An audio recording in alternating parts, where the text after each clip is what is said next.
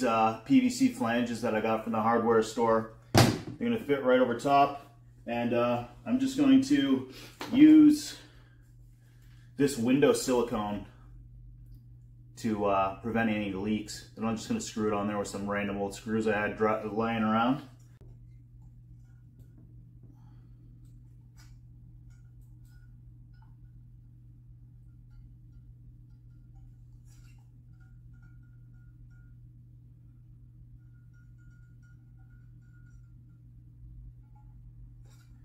There you go, getting the inside and the outside edge.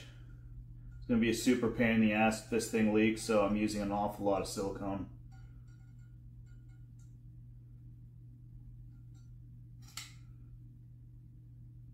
There you go.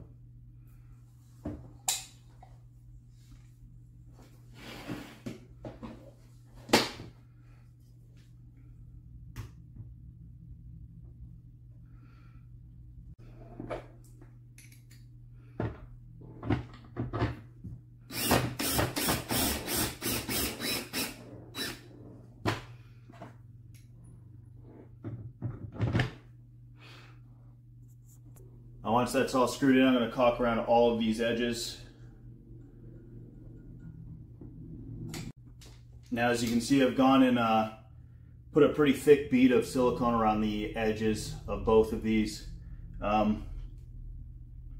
pretty much all this is. It's just a tote with 2 holes in it. Pretty simple. The only thing left to do is to allow it to dry a little bit. We're going to put the, you'll notice I have an adapter here. The 4-inch size over here is a little bit too difficult to put the flex hose on. It's a pain in the ass, so I put the 3-inch reduction on there, and it slides right on. I can tape it on with ducting tape, and it's good to go. So this is the inlet side where the can fan will be blowing into, and this here side will be the side that has the hardline PVC coming out of it, and then angling into my tent, supplying the tent with humidity. So once those lines are in place, it's pretty much a complete unit now. So I wasn't aware of this before, however, when putting your fogger inside of this system, you don't want to drill a hole through the top and then have the wire going through the top, because as the level of the water changes, what it's going to do is create tension on the cord. So as you can see here, this is what it looks like.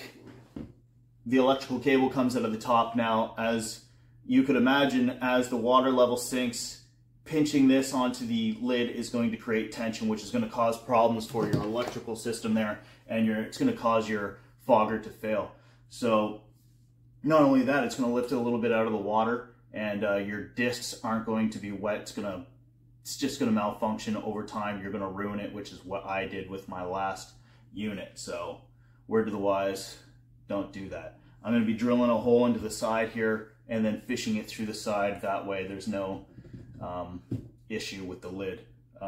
On top of that, not only that, when you take your lid off to fill with water, to clean off or whatever, the same thing is going to happen. You're going to be pulling on that electrical cord, which is definitely not what you want to do. So when I cut this hole, or drill this hole in the side to allow the power cord to go through, the largest bit that I have is a 1/2 inch. As you can see here, the plug for this fogger is a little bit bigger than that. Not a big deal. I'll just, you know, waggle it around a little bit, make the hole bigger. Obviously, that's going to cause a leak if left alone, because the diameter of this cable is far less than a 1/2 inch. The workaround I'm going to use is this plug that came out of the lid from the hole saw. That's going to be what the cable is going through. I'm just going to make a slit here, and then use this as a patch over the hole with silicone, and that should prevent any leaking. You can see I got the 1/2 inch plus hole drilled into the side up by the handle, and it's just enough space to fit this plug through. You can just jam it in there. There it goes. Now, as you can see, too much space, but as I mentioned before, I got this thing here. I'm going to fish this through so it connects on there, and put another shitload of silicone on here to seal up this hole and patch it up so that nothing leaks out of there. And she'll be good to go. Before I mount the fogging unit in here. I've went and washed all of the shavings out and all of the dust and whatever was in there when it was sitting on the shelf at Lowe's. So once this goes in there and I put the silicone on, it's not coming back out. So you're going to want to make sure it's nice and clean before you do all that, and then let it all sit and dry for at least 24 hours probably. I think it said that it's water ready in half an hour, but you know, instructions.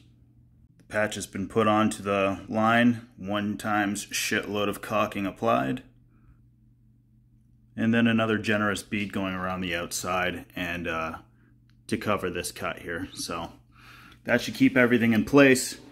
All I got to do now is just wait for this all to dry up. Tomorrow I'll be putting it into the tent and show you guys how this works out.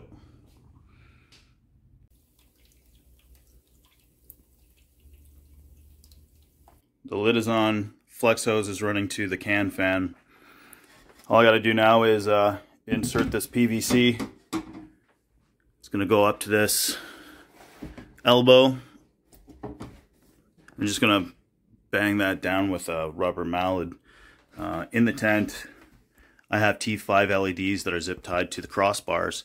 You can see where the PVC comes through the tent along the top. It's got holes drilled in the side, and there's just no cap on the end, so it's just shooting fresh air and humidity everywhere. I've got a few measly blocks in here just to dial this tent in. As you can see, I've got some oysters that are pinning. These are second flush. My last ultrasonic fogger died just after the first flush, so it's time to get this thing back up and going. On the bottom of my tent, I have this washroom ceiling fan. It's 110 CFM. This is what I'm using for my exhaust. It pipes out the top of my tent through that hole there. Now, this is going to be on a speed controller. It's just going to be on medium. It's not going to be running full speed, or else I wouldn't be able to keep a humid environment in here. But this is going to help with regulating my humidity. That system out there, it pumps in a lot of humid air. It's got it up to 100% humidity very easily. So I want to keep it more around 80, between 80 and like 86. And so this exhaust fan helps me to do that. Not only that, it's going to exhaust spores. I've got this pipe coming out, and it goes across the hallway and into a washroom where I've ducted into the ceiling fan ductwork there. So it's going outside that way. The whole system is plugged into this cycle timer. Well, not the whole system, but this humidification system is plugged into this cycle timer, and I have it set for 2 minutes on and 5 minutes off, which gives me about 8 exchanges per hour. And this is the speed controller that I have my exhaust fan set into. I'm going to have it up here on medium.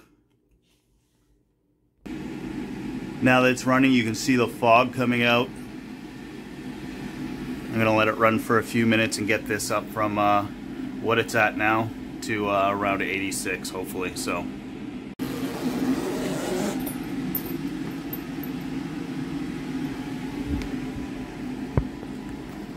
it's only run through 3 cycles so far, and you can tell that there's a huge difference in here already.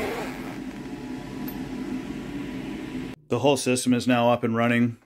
Things will be going smoothly from here on out now that I know, you know, what to avoid. The reason why I have my cycle timer set for 2 minutes on is because I want as much fresh air exchange as possible while maintaining the humidity in there. I'm going to have some blues in there soon. They're notorious for requiring a lot of fresh air, so that's why I've done that. Also, as far as my T5 lights are concerned, I have them set up to a light timer with a 12-12 light dark cycle. So that is that.